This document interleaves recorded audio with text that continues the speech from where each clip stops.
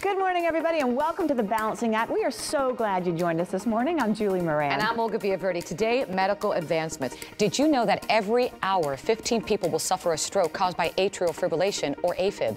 And having AFib can put you at 5 times greater risk of stroke. That's why this morning we're taking a closer look at what atrial fibrillation is and how it could cause a stroke. What are the signs and symptoms? And even more important, what can you and I do to protect ourselves? Well, how's that resolution to lose weight going? Well, we've got some tips on how to keep us on track. That's right, there's a science to looking beautiful. Did you know that? There's a science and then some. All the secrets are coming up on The Balancing Act, and we're starting that right now. Stay with us.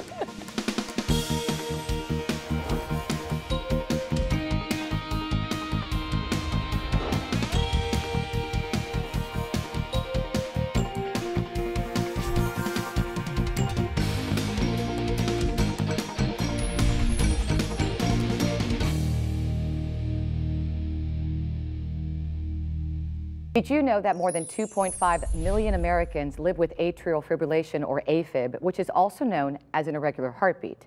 Now, every hour, 15 people will suffer a stroke caused by AFib. That's why this morning we're taking a closer look at what atrial fibrillation is and how it could increase the risk of a stroke. And even more important, what you and I can do to partner with our doctors to reduce this risk of stroke for ourselves and for our loved ones with AFib. We have very special guests with us this morning. Let's start with Dr. Annabelle Volkman. We also have a patient, Susan Markman, and a caregiver, Lisa Clow. Ladies, good morning. Good morning. Good morning. Thank you for being here. Susan, I'd like to start with you. Let's talk about, and if you could just kind of take me back when you experienced the AFib symptoms. What happened? I woke up in the middle of the night on a Friday night, and my chest was throbbing, and it felt like it was going like that. Oh my goodness. I kept turning and turning. Nothing made it better. I got up, I walked the floors. Notice I didn't call 911. No, you didn't. Did not. Didn't wake my husband. I think I was in denial. I think I just couldn't react other than in the moment to what I was feeling. I walked the floors. The next morning, I called my doctor Saturday morning. Oh my goodness. He asked if I was very stressed and anxious and suggested I go to an urgent care. I went to the urgent care and they thought I had a cold. 2 days later, I went to the doctor. He did an EKG in the office. Obviously, I had AFib, and I went right to the hospital. Susan, you are so very lucky. Absolutely. You had no idea you had AFib. Did you even know what it was? I don't think, other than seeing a commercial on television, I had any idea what it was. Nor did I think it could happen to me. Lisa, so lucky, but yet unbelievable story here. That's why I always say it's so important to be educated and to call 911 for that matter. Would you agree? Yeah, I think especially from the caregiver perspective, it's so important to be educated, because really, even if the AFib is being controlled, the stroke risk is being controlled, anything can happen at any time without warning. So you do have to be aware and educated. My goodness. Dr. Volkman, let me bring you in now. Medically speaking, what is AFib exactly? Atrial fibrillation can be caused by many different things, but atrial fibrillation not caused by a heart valve problem is the most common arrhythmia.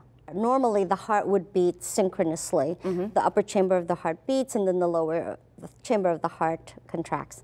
In atrial fibrillation, the upper chambers of the heart no longer contract, and they quiver. And blood clots can form in the heart, and the blood clot in the left atrium can go directly to the brain, causing a stroke. And we have a video which I believe illustrates this point. Let's take a look at this and tell me what's happening here. So in atrial fibrillation, when the heart is no longer contracting, the upper chambers of the heart quiver. The upper chambers of the heart are called the atria, and blood can pool in the heart and cause blood clots, which can break off and go to the brain. Unbelievable. Now, there are some really startling statistics I'd like to share with you. There's just a few. Number one, having AFib can put people at 5 times greater risk of stroke than people who don't have AFib. The second one, AFib causes 1 in every 6 strokes. And this one, 1 in 3 AFib patients will suffer a stroke in their lifetime. Doctor, can you explain to us the different kinds of strokes with AFib? So 90% of patients get what we call ischemic stroke, in which a blood clot can break off from the heart and go straight to the brain. And when the blood clot blocks off the blood flow into that part of the brain, the brain cells die, and so you lose that function. That's why even a small stroke can be so devastating depending on where in the brain it goes to. So you cannot minimize a blood clot or a stroke in atrial fibrillation because you never know where it's going to go. And then the other 10% of strokes that can occur is the hemorrhagic stroke, the bleeding stroke, and those are, we always have to weigh the risks and benefits of any drug that we give or any treatment that we give with the risks that they can have. I also want to emphasize that women are at higher risk of stroke when they have atrial fibrillation. Really? So women should be especially cautious about how they get treated for atrial fibrillation. Susan, any advice or what would you tell people out there after what you've been through? Well, anybody watching this would know I needed to do a better job advocating for myself.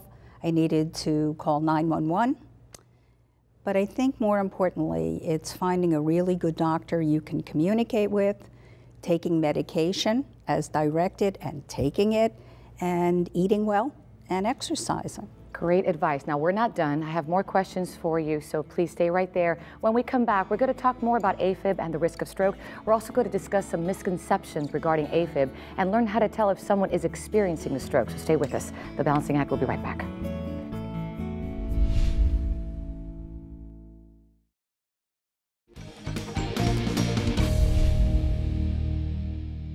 Welcome back, everyone. We're talking with Dr. Annabelle Voldman, patient Susan Markman, and caregiver Lisa Clow. We've learned quite a bit today about AFib and the risk of stroke. Doctor, as we continue to talk about this, you have a great illustration here regarding an eraser and a clot. Can you give us this example here? So a clot as small as a pencil eraser can cause a devastating stroke. So it doesn't have to be big to cause a bad stroke. And some misconceptions I'd like to go over, if you can give me some insight. I have a few. Here's the first one. Can you tell when you have AFib symptoms? Not necessarily. Some people have silent atrial fibrillation. Okay, here's another one. Is the biggest risk of AFib having a heart attack? No, actually a stroke is the biggest risk. Okay, does AFib primarily affect men only? No, women can get atrial fibrillation. As a matter of fact, after the age 75, there are more women who can be affected by AFib. And here's the last one. Does AFib only affect the elderly? No, it does go up with age, but anyone can get atrial fibrillation as an adult. Okay, and how do you determine the risk of a stroke with AFib for a patient?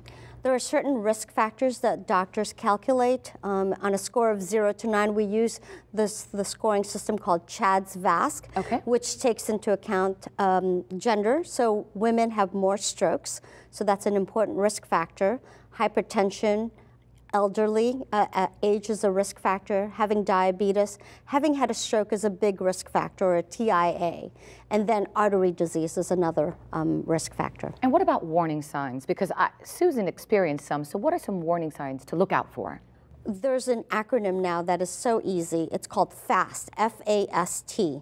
You gotta act fast. So F, you ask somebody to smile, and if a part of their face is drooping, one side of their face is drooping, that's a sign of a stroke. Another, the A is for arm weakness. So go like this, and if your arm, one of the arm moves down, that's another sign of the stroke because that's an arm weakness.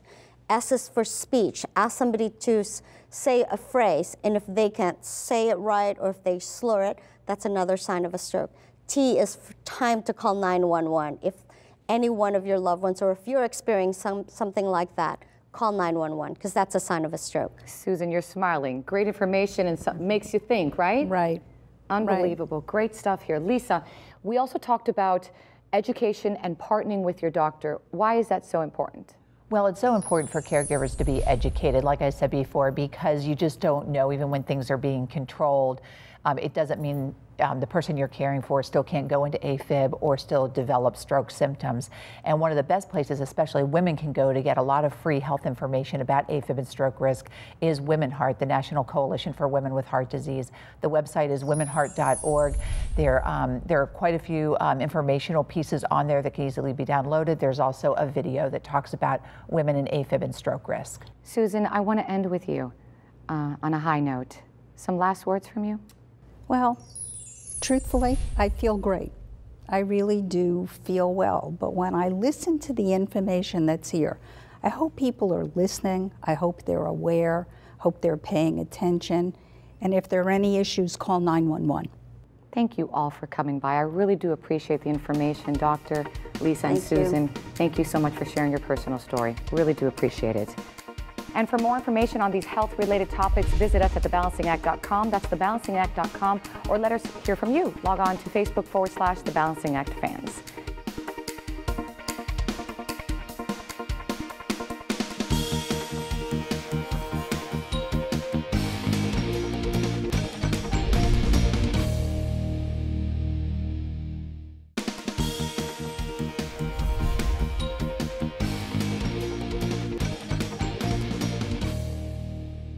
Welcome to the 5th segment in our 6-part series, New Year, New You. Today's focus, maintaining momentum.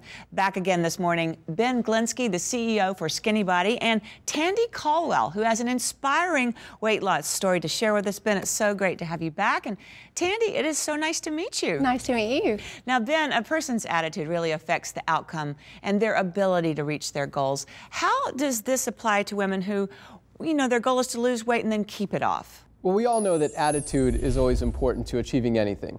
The challenge with so many women is they've tried 5, 10, 20 different weight loss products and programs, so it's hard to get excited and have a good attitude starting another one. The exciting thing about this product is that it works. And so once people start using it, and oftentimes they go in skeptical, not expecting it to actually get results since everything else has failed, and then the attitude starts to build and the results accumulate even more. That's great. And Tandy, you've been able to lose weight and keep it off despite challenges, and you've maintained your momentum, which is so great. What do you owe your success to?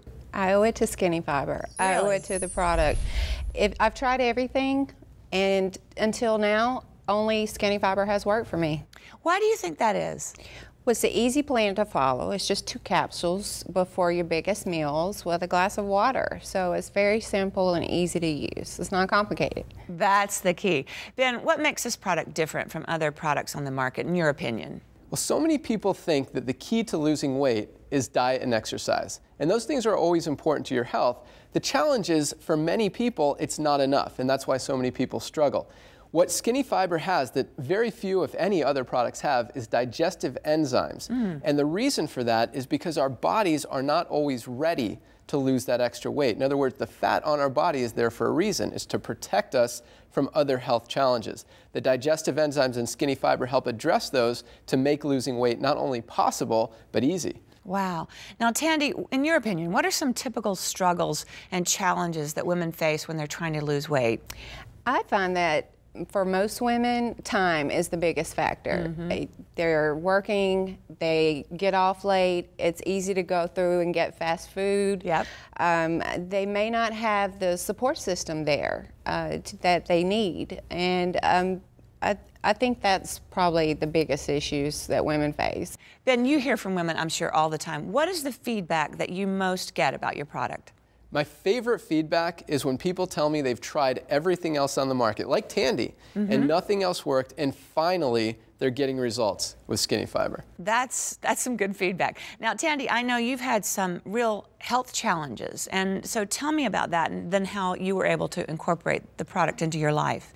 Well, I was born with a heart condition, so that limited my options. Right. I had a heart procedure done, and it did improve my health, but not to the point where I could exercise. I was depressed. I felt horrible, so I began to overeat, and I didn't have any energy. So I saw Skinny Fiber and decided to try it. It was the best decision I ever made because at that point, it got my body ready to lose weight. The first week, I lost right around 10 pounds. Oh my In the goodness. 90-day challenge, I lost 44 pounds, and I've lost 74 pounds just since I started in June. When I started the product, I was on 12 medications, and I was seeing a cardiologist.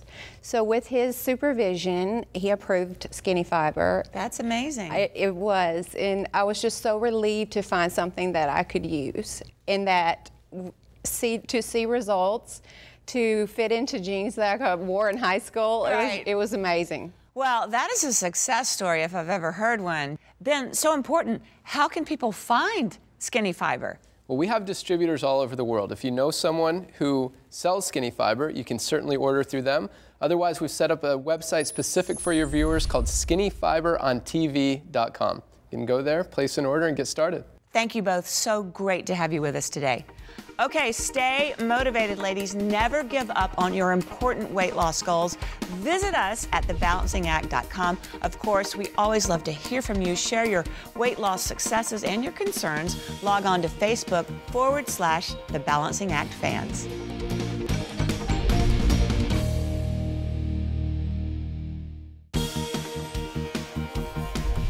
So much good information on today's show. Be sure to check out our website, thebalancingact.com, as well. There's lots there for you. And don't forget about Facebook and Twitter. Look us up there, and we hope to see you again very soon. And remember to always find your balance. So long, everybody.